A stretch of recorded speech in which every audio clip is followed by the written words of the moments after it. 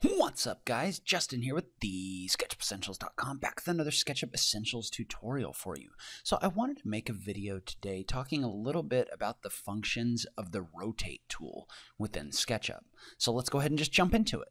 So I think the rotate tool is one of the tools that trips up beginners a little bit, but I also think there's some valuable things that SketchUp longtime users should also know about. So I just kind of wanted to go through some of those functions. So if you're a veteran SketchUp user, still stick around. There's going to be some things I think you're going to learn as well, but this is also a great kind of overview for beginners.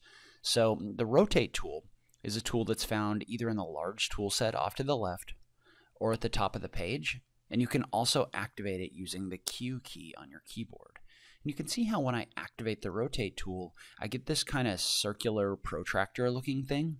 So the circular protractor looking thing is indicating to us what axis things are going to be rotated along. And we'll talk about that more in just a minute. So the first thing I want to do is I want to talk through the process of using this tool. So the rotate tool and the move tool are a little bit unique in the way that they function. And the way that they function is you select an object and then you have to set a base point or a reference point before you do anything else. So let's say, for example, that I wanted to rotate this box. And if you think about it conceptually, when you decide if you're going to rotate this box and you decide how you're going to rotate it, you need a point around which you're going to rotate it. So that's the first click, or the first thing you set is your base point. And so the way that this works is you select an object, then you activate the tool by tapping the Q key or clicking on one of these icons. And you can see how what this does is this pops up this protractor like we talked about before. And the protractor is showing what plane you're going to rotate along. So like for example, if we were to rotate this along the red plane, then this object would rotate up and down like this. If we were to rotate along the blue plane, the object would rotate along this flat plane in a circle like this. So the way that we set that direction is going to be very important. And as you move your mouse over these different faces, you can see what's happening is this is trying to inference to those different faces to figure out where you might want to rotate this along. And you can see how this does this on the different faces on the sphere as well. So this is just SketchUp trying to guess and help you out. So the easiest way to work with the rotate tool when you're setting your reference plane that you're going to rotate along is to tap one of the arrow keys. So you activate the tool by tapping the Q key, and then if you tap the different arrow keys, you see how this is locking to the different axes as I tap the different directions. So then it's not really inferencing anymore or trying to figure out what face you're along. I've already told it. In this case, I want to rotate along the blue axis by tapping the up arrow key. So if I wanted to rotate along the green axis, I'd tap left. If I wanted to rotate along the red axis, I'd tap right. So now we've set our reference plane, and in this case, let's say that we want to take this object and we want to rotate it while keeping it flat in this direction. Well, what we're going to do now is we're going to single click to set a base point. And the base point is the reference point around which you're going to rotate. So in this case, for example, if I was to click on this corner, then we would rotate around this corner. So you can see how I single clicked and I set this base point. Well, now you can see that as I move my mouse around, nothing's really happening, and that's because SketchUp is waiting for input from us on what we want to rotate. So we have an object selected that we want to rotate around this point, and now SketchUp is asking us for a reference point, or I also call this a target point, and that's the point along which you're going to rotate different things. And what this allows you to do is be very precise with your rotations. So let's say, for example, that we wanted to rotate this box.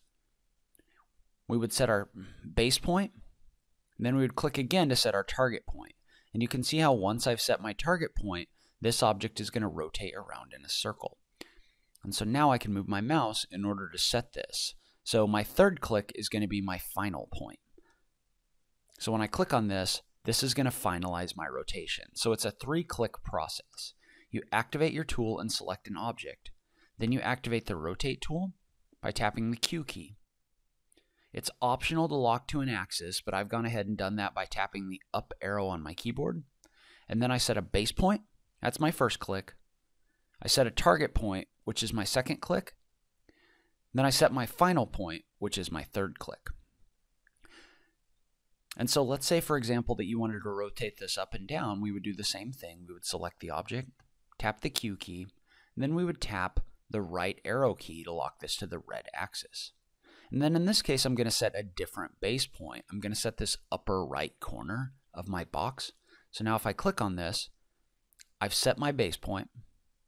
Now I click again to set my target, and I click a third time to set my final point.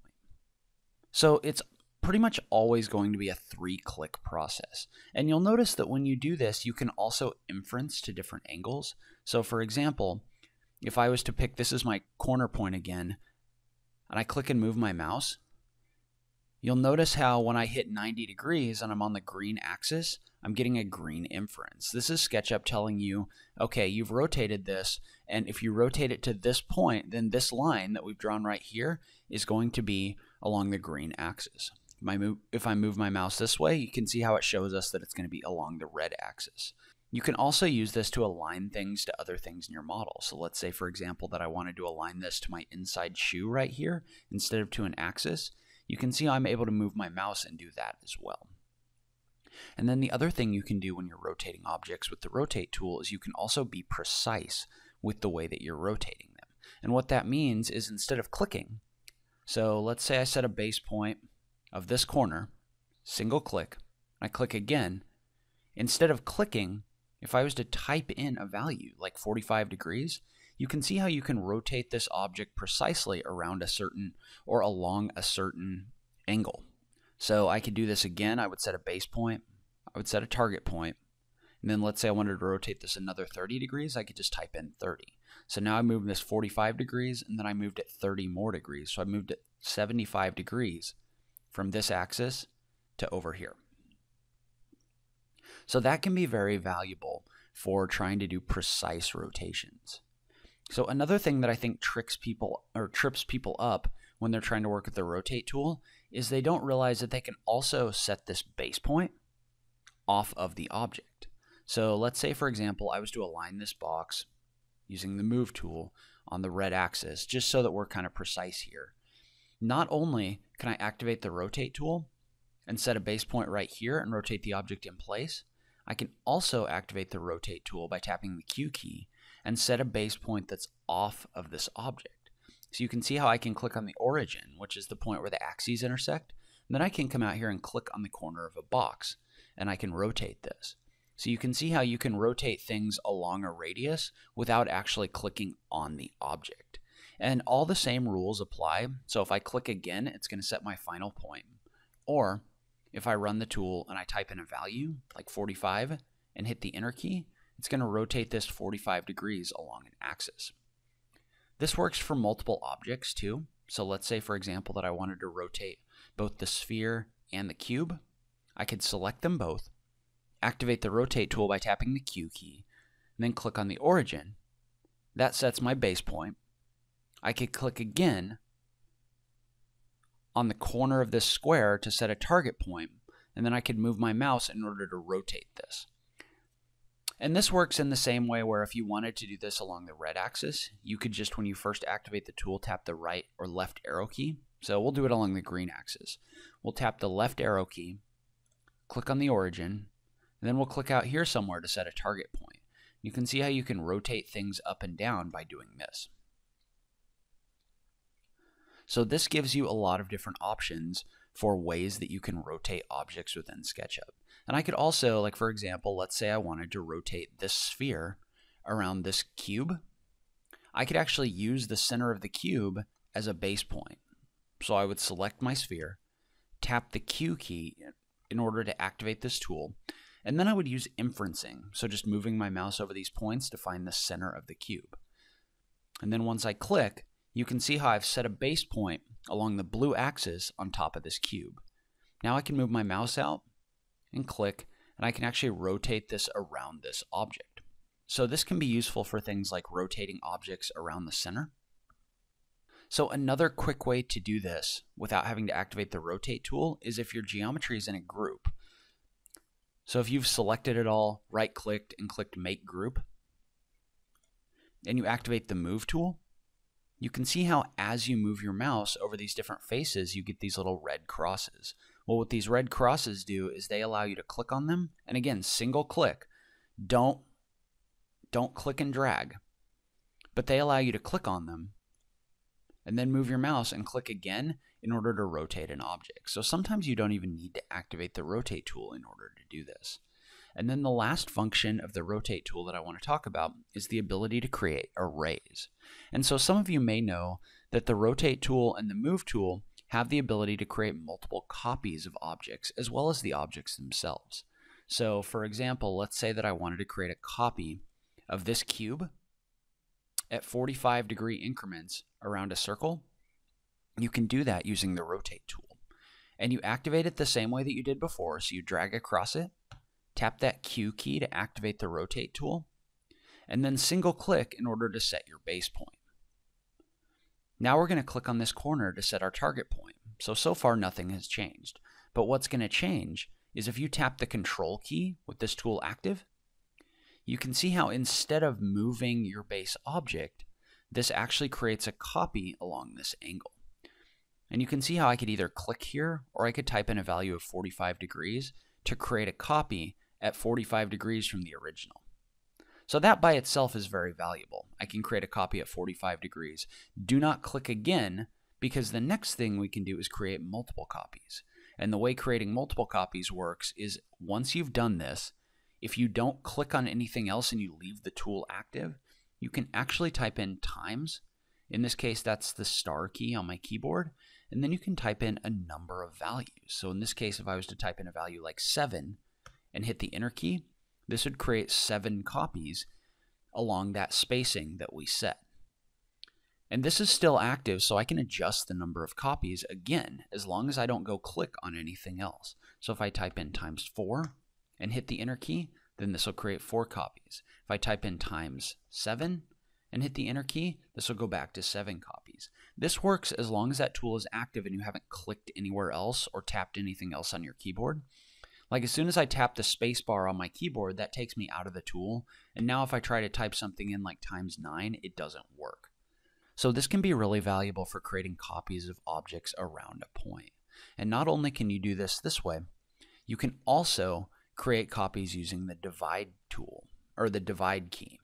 So let's say, for example, that I wanted to create copies of the sphere that go along the red axis to the blue axis.